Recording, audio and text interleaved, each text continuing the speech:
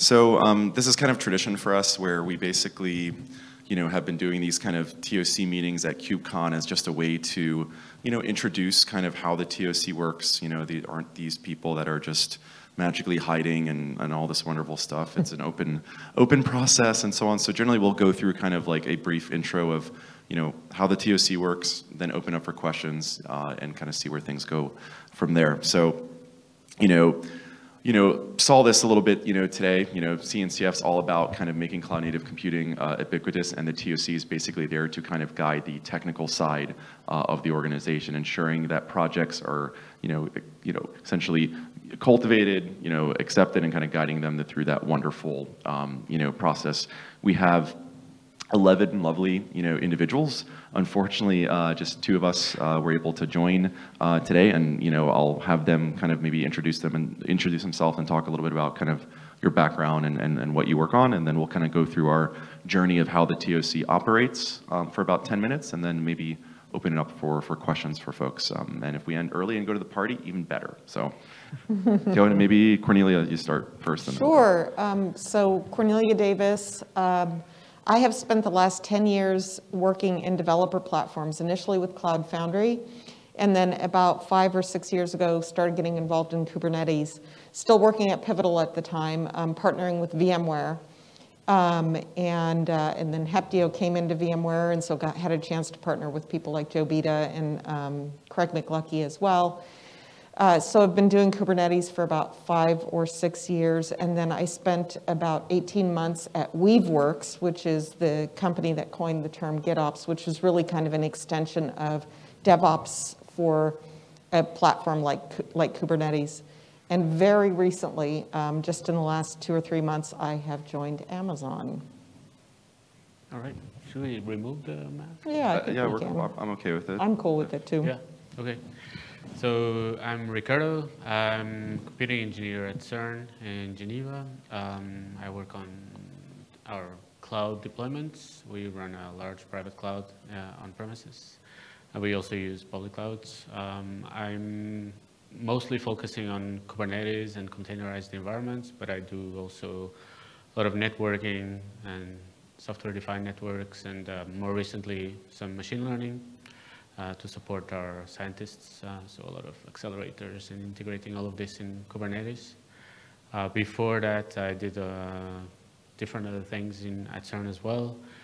I was a developer for what we call our worldwide LHC computing grid, which is a kind of large distributed environment that is pre-cloud, something that would be very different if it would be redesigned today, but that puts a lot of resources at the disposal of our scientists. Yeah, and more recently I started working on the CNCF research end user group, which kind of tries to get together all the members of end users of the CNCF that have similar requirements regarding batch-like workloads and accelerators. And yeah, and since February this year, I'm in the TOC as an end user representative, so I help out in this area. Cool. And I guess Chris Aniszczyk, I have the fun job of serving as CTO of the org, and my team basically supports the TOC and kind of our technical side of the house and ensure our projects are healthy and stable.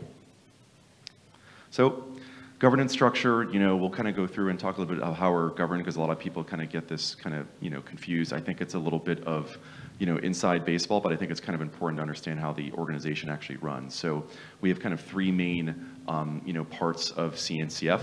We have the governing board, who basically these are your essentially funders, right? These are the people that are members of the organization. They pay in. That money is basically pulled together to go sustain the project. These people who are on the governing board generally have no say in how the technical projects work. They're just there to come together and decide how the budget is spent. So we could basically put on wonderful events like this, like KubeCon, or fun security audits and so on. So, it's mostly vendors, but there are a mix of end users like, Apple and Spotify, part of the governing board. The TOC, which is here, this is the technical body. It's a completely separate, organization, from the governing board. It handles all the technical decisions, which projects get accepted, which projects, get archived, and we purposely separate, the governing board, the funding structure, from the technical decisions. So, you know, the way we think about it is not a kind of, it is not like a pay-to-play model, it's a pay-to-sustain. So all technical decisions are not influenced from the funders of the organization. They may employ some of these individuals, but, you know, it is the maintainers at the end of the day and the TOC who make the, you know, technical decisions, you know, overall. And then we have this third kind of structure, the end user community, which essentially is end user organizations, people who don't sell cloud native, you know, services or products, right? These are the actual consumers of the technology, like an Apple or CERN, where Ricardo works for, and AWS is a vendor. We give a special space for the end user community to basically work together, collaborate, share practices, and essentially, safe space may not be the right word, but it's an area for them to essentially not have vendors involved, but they have a formal role in governance. So end users get to elect people on the TOC, and they have representation there. And so these are kind of the three main tier structure of CNCF. You know, for us that kind of work in the organization, it's very obvious, but a lot of people sometimes get confused that like, oh, do people like pay to get a TOC seat, or how does this work? And it's like, it's completely separate, you know, on purpose. We kind of separate technical governance from funding governance, which people get a little bit confused by, and we also give end users a special voice in the organization. So one of the things that TOC puts together is something we call the TOC, you know, principles. These are essentially things that the TOC kind of abides by, and kind of, you know, their decision, you know, how they think about making, you know, decisions. So this was put together, you know, a while ago by some of the early TOC members, but generally we consider the CNCF as a kind of project-centric organization. If you notice that, you know, if you're all at KubeCon, there's project logos all over the place. Projects are first and foremost, you know, at the center, less so of the organization. Projects are self-governing. You know, one thing a lot of people, you know, coming from different foundations and organizations get a little bit confused is each project gets to kind of build their own governance model of how they run.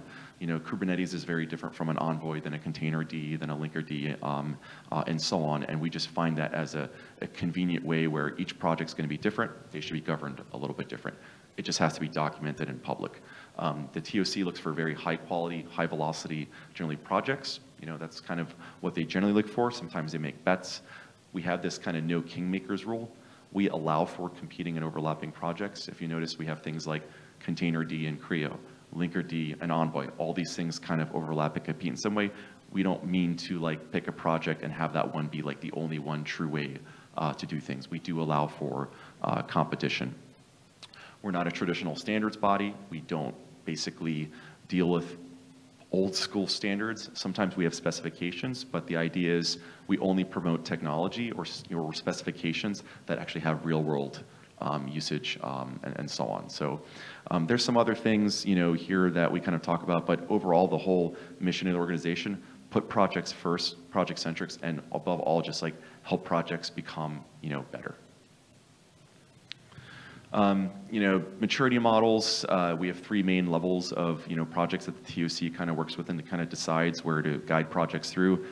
Sandbox, incubating, graduate are the three main levels. We kind of use that crossing the chasm analogy. You know, Cornelia talked about this a little bit, but essentially, you know, sandbox projects, these are like early stage projects. We kind of expect them potentially to either be successful or die. There's no guarantees. Incubating, things are a little bit more mature, and we, you know, make a little bit more guarantees there. And then graduated are projects that like your company should be able to bet on with no concerns or worries. And there's a whole kind of process to guide these projects through this potential, you know, maturity set of levels. A lot of time when we do these meetings, people are asking like, how do I get a project in? Like, you know, how does this work?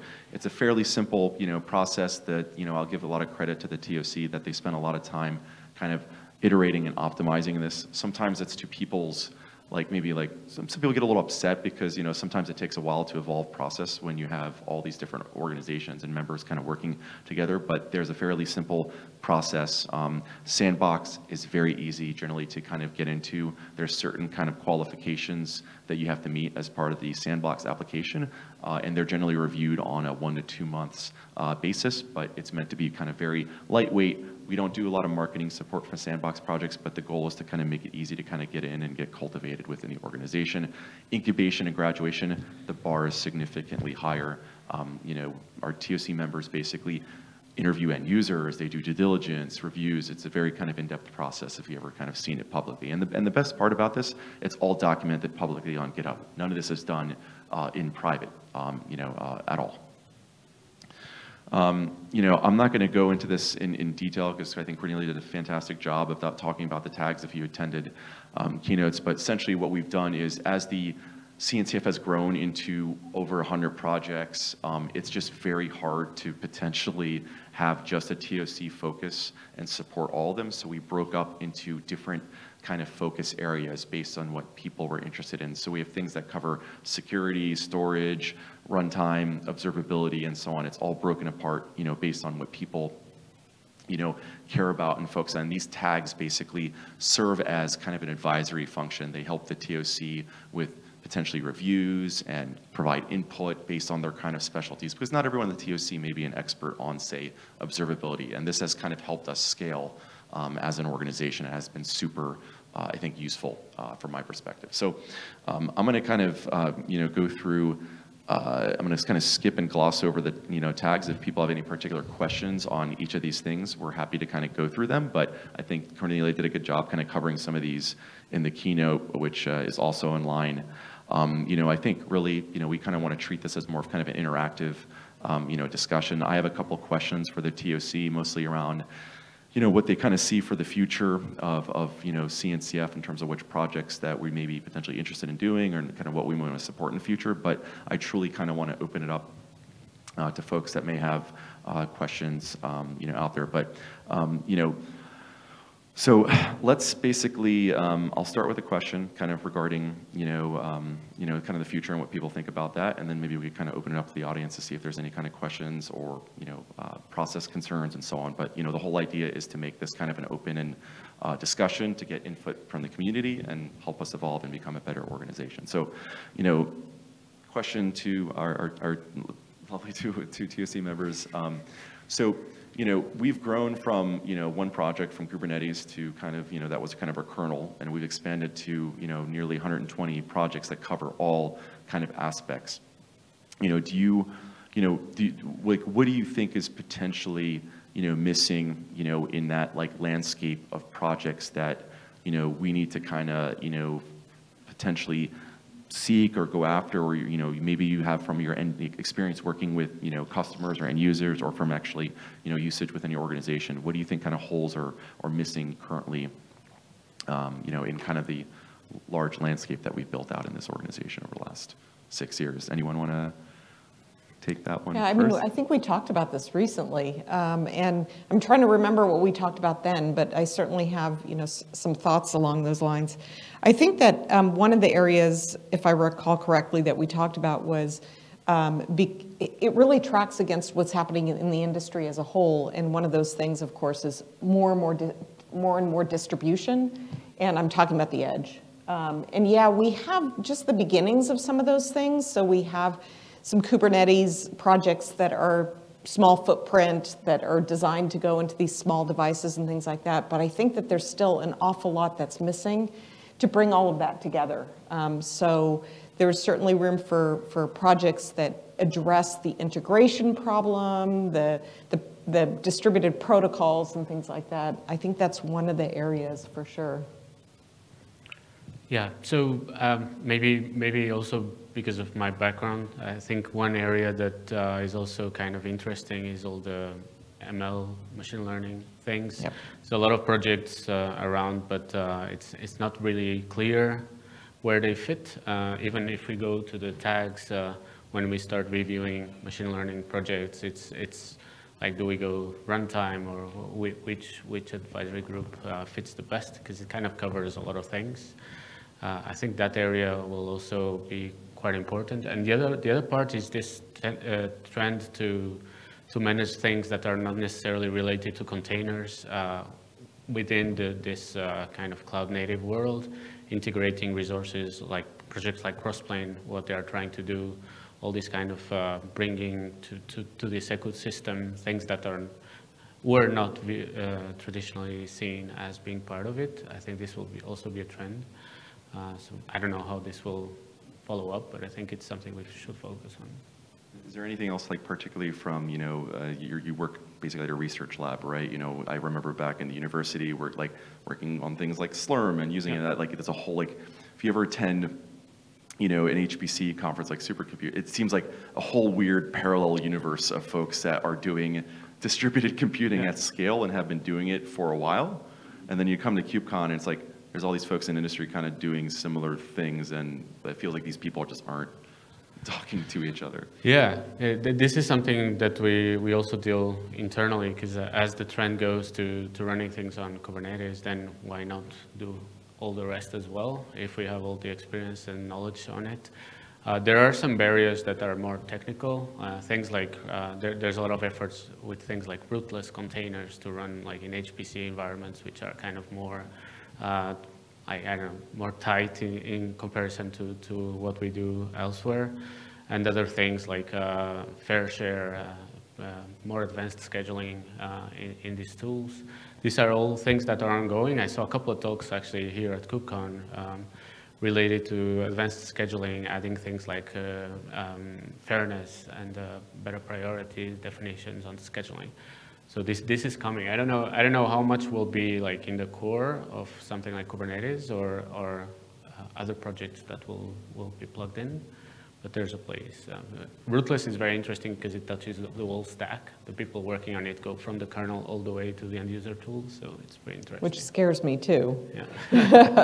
Yeah. But I think what you're talking about, what I think is really interesting in this HPC space is that there's all sorts of protocols in place for being able to treat this highly distributed system, which we have to have because we need it for scale, as a single system. Mm-hmm. And most of what we do when we still talk about Kubernetes is we talk about scheduling things on a cluster. But what happens now when we need to schedule our HPC workloads across clusters and maintain state across those, it's a significant distributed systems problem. There was a big push towards federation, and now kind of, because some efforts were not so successful, we start looking more at multi-cluster and maybe doing things differently. So it's an interesting change. Yeah. Definitely, like if you ever have attended kind of both events, it's just so strange. It's like literally parallel worlds that just don't talk to each other as much. So one more question before we kind of turn over to the audience. So one theme that has kind of come up in this conference, at least that I've been talking to a lot of end users and even vendors, this whole notion of like security seems to be top of mind for everyone, right? Securing the supply chain definitely seems to be a theme. From your perspective on the TOC, do you see, what are your thoughts of how we can enable projects, within our ecosystem to be potentially more successful, at this? What can we kind of do to kind of improve the situation? Because we do have some practices in place, we do some security audits, but it just feels, we have our own set of projects within CNCF, the 120 or so, but then all those 120 or so projects depend on, tens of thousands of dependencies that have different, levels of security, and something, I think about now on probably like a daily basis, and definitely it's kind of permeated a portion, of this conference. Yeah, I mean, the first thing I would say is, of course, there's the security audits of the projects that we have within the CNCF. But I just actually attended the pancake breakfast this morning, and the topic was security there. And what is so interesting is that I think that this whole security space, in general, the way that enterprises are still thinking about it is they have built these really rigorous models around the old architectures. And they're not quite, they haven't quite come along for the ride yet. And so I think that we need to do a whole heck of a lot more to go back and not express the requirements via the solutions that we've had in place for the last 10 or 20 years, but go back and revisit those requirements and look at the new architecture, because most of the solutions are based on those old architectures. And so now we have these new surface areas. How do you inject security into a convergent system? How do you make security something that's convergent? How do you audit when things are constantly changing? Security used to have this notion of, well, we're going to get everything super stable and then we're not going to change it, and that's how we're going to ensure security. But now, what does security mean in a constantly changing world? And so I think that that's one area where we can certainly do an awful lot. I had posed the question this morning of Kubernetes, and again, convergence is one of my favorite words in cloud native, because in distributed systems, that is the pattern that works. And that's why Kubernetes, one of the reasons why Kubernetes got so ubiquitous is because it changed the fundamental model to this model of convergence. And it has a language for the desired state. What is the language for various elements of security? And what are those convergence mechanisms? And not all of those convergence mechanisms are going to be in a platform like Kubernetes. What happens when you start doing security as a part of your build pipeline? How do you do that from a convergence perspective? So I think there's an awful lot that we need to do in the security space. That is a good call out. So, I'm happy now, I think, to kind of turn over maybe the audience for some questions. There's basically a few kind of wrap-up things in terms of, I just want to make sure people are aware that TOC generally is very open for people coming in. I know sometimes people new to the community get a little bit, they get a little bit worried sometimes. Oh, I don't know if I can approach them. I guarantee you, if you kind of reach out to folks, everyone is very welcome. They may be a little bit busy, but overall, everyone's kind of open and willing to kind of help out as time allots. One important thing to note is I do want to kind of encourage folks that we do have elections basically coming up in 2022. That should say 2022 instead of 2021. But we're going through this whole process where we're looking for people that are more senior engineers, generally have some cloud native experience. Could work in end user communities, doesn't have to work for an end user, but just generally has some experience. And we want to encourage more folks to run from all different backgrounds, different representations, because I think one of the best things that we've done with the TOC over time is we've expanded it to include more end user representation, more people from different backgrounds, and I think that's just very healthy, to have. So with that said, love to take any questions from the audience. Chris, Otherwise, if I could, yeah, before sure. we take the question, I just want to add a little something to that you said there. Yep. I'm going to make it very personal. So I also joined the TOC earlier this year, and I wanted to share with you a little bit about how that process went for me, because I think it might just help encourage some of you to step forward. So Liz Rice, our chair, TOC chair, pinged me one day and said, hey, have you ever thought about running for the TOC? And I said, oh, I totally want to run for the TOC someday when I'm ready. And she said, you're the CTO of Weaveworks. You wrote a book on cloud native patterns. You're ready. And I was like, really? And she said, yeah, you're ready. And that's how I came to do it. So for all of you who are thinking, I would love to do that someday, I'm not ready, there's a really good chance that you are ready, and step forward or work with somebody to step forward. And if it doesn't work the first time, that's okay too. But I just really want to encourage all of you, because most of you probably think that you're not ready, but you are. Yeah, that's a fantastic story. Liz, our fearless She's TOC fabulous. chair. We miss her. She so wants to be here, I know. but We'll didn't eventually work. open up in Yep. November. So any questions in the audience before we kind of wrap things? So we got 2 hands at least. I've got questions 3. from online first, so we'll answer those Let's do it. then we'll go to in person. So first we've got what criteria are used by the Technical Oversight Committee to select the tag chairs? Good question. I can certainly answer that. So the TOC itself does not choose the tag chairs, we approve them. And I can't think of a single instance where we haven't. It's the tag chairs are nominated and selected by the tags themselves. And in virtually every case, they make the decision based on somebody who's been already contributing to the tag and has been involved in the tag, and shows the passion for the charter that the tag has, and they bring them forward. And just as a point of governance, in case there is some kind of conflict, that's really the role that the TOC would play. But as Chris said, even when it comes to governance, that whole process, by design, a whole bunch of autonomy is built into those. So we are the TOC that approve things, but Yeah. things work pretty well. Just like our projects are self-governing, the Yep. tags are essentially self-governing and kind of go through things. And, you know, there's pros and cons to that approach. Some days I regret it, but I do think it makes us a little bit stronger and resilient as an organization for that Yeah. particular flexibility. Cool. What about being on the TOC has surprised you? Has most surprised you? Do you have a favorite part of your job on the TOC? And by the way, the previous question was from Kathy, and this question is from Amy. Amy from Amy. Yeah. CNCF, Yeah. Oh, our Amy? Yeah. Who is also, by the way, absolutely insanely Yep. fabulous. We could not do any of what we do without Amy, so.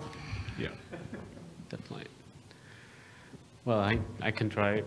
Yeah. So I think what surprised me the most is how open it is, actually. Like even the meetings we have between us, everyone comes from like very different backgrounds and companies and everything. But like when in the meetings, you don't see it. It's really a nice team of people with very different backgrounds. And my favorite thing is really how much I learn because we cover issues that touch areas that I don't deal with daily or even yearly. And I learn a lot. And I try to bring this back also to my colleagues and try to, I don't know, expand a bit the knowledge and the usage within our community as well. I bring it back to the end users as well. So I think really the fact that like we have all these tags and we try to cover so many different areas, it's really a good opportunity. Like anyone joining the TOC, this will definitely be a big plus. Yeah. The thing that I'll say is that I think I was quite surprised that every single TOC member is human. I had this like perception that like everybody on the TOC was just this like wizard that knew every element of everything there was across the entire cloud native landscape that we showed. And no, collectively we have pretty good coverage of it, but not a single individual understands all of that. And so that I think was a little surprising to me and delightfully surprising. Cool. We can now open it up to the floor for questions from the audience. So, that's quite a lot of hands. So I'll pass it over to you first. Hi, thank you. When I joined the mailing list, I was kind of at the beginning overwhelmed by all the voting and NBs and Bs. Like, how do you keep track of those? I mean, I had to look up what they mean because I was a +1B, +1NB. Maybe you can go a little bit into that. Amy. Yeah, culturally, so the answer is Amy, but we have staff that, you know, essentially facilitates all kind of the process stuff. We're all about, you know, public voting and public responses. You know, there's been times where I would say by the time something gets to a vote, there's a lot of consensus built, but we do allow community members to essentially also vote. But TOC members are the ones that have binding, you know, votes at the end of the day. Now that I think about it is from an external perspective, if you just join that list and you're seeing like +1 NBs fly by, or, you know, like maybe we need to kind of document that and make that a little bit more transparent of what these things mean, because that's kind of this language that we've kind of codified, you know, on our own, obviously inspired from the Apache Foundation and so on, you know, how they vote. And I would encourage everybody to, if you're interested in a topic and you want to cast a vote, please do. Because that's something that we actually depend on as a technical oversight committee, that is one of the ways that we get the pulse of what the community as a whole, because by the time it goes to vote, we've had discussion internally within the TOC publicly. The tags have done some due diligence, the projects have done some due diligence. There has been an open call for comments on the incubation proposal, for example. So that's one way for the broader community to have input. But then when it comes to that final vote, we all, I'm sure you do as well, that's definitely a bit of a pulse. Yeah. So Not only helps. Like even the number of votes you see there, it kind of shows momentum. Yeah. Next question. Well, there's lots of, I'll go to you. So the landscape, of course, gets a lot of jokes and laughs, but I actually like it a lot. And Thank when you. Yeah. But when I look at it, though, it's really just trying to define the projects around the operating system, if you may, right? So it's sort of centralized. So my question to you is, have you ever looked at on the outside of this? So for instance, one obvious one would be the verticals.